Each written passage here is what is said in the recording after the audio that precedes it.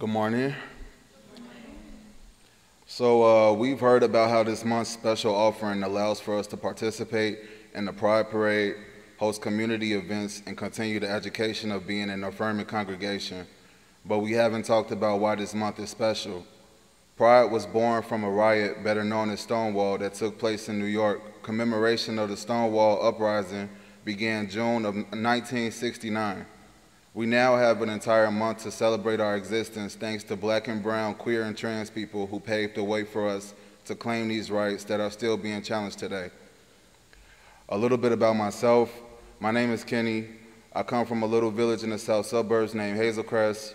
Growing up, I was super involved at my non-denominational church. I loved my youth group. I went to every winter retreat, lock-in, all of that. This all helped me build a super solid foundation. I joined an organization on my college campus called Crew. I tried to surround myself with like-minded people who love God. I wasn't a saint on campus by any means, but my relationship with God and going to church has always kept me grounded. Fast forward a few years, I ended up spending a chunk of my 20s in and out of rehab, shelters, jail, and institutions. I was a mess. My life was so bad before moving to Hyde Park that I kid you not, I just began to fully convince myself that God was punishing me for being gay. Thankfully, God brought me out of this delusion and into not only a new era, but a new apartment and a fresh start. I knew I had to get back into church. I needed community after so much isolation. I did a Google search of affirming churches. United Church of Hyde Park came up. It was just down the street from me and has a Google review that says it's the most wonderful church in the world. So I checked it out, went on the website and read, "We are your ride or die kind of church that is loyal and committed to people and purpose."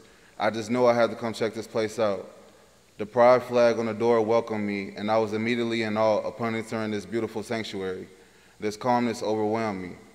In summary, I was tired and worn. The ministry here renewed my hope. Outside of this church, I faced so much criticism and judgment, but not here.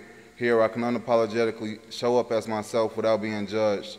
I've met some amazing people, grown spiritually. I love attending the events hosted here and pray more LGBTQ+ individuals find their way in here just like I did. It would be awesome to have your support for the LGBTQ+ ministries here so that the beacon of hope that is United Church of Hyde Park can continue its mission of welcoming all God's children, no matter where they are in the journey. Thank you.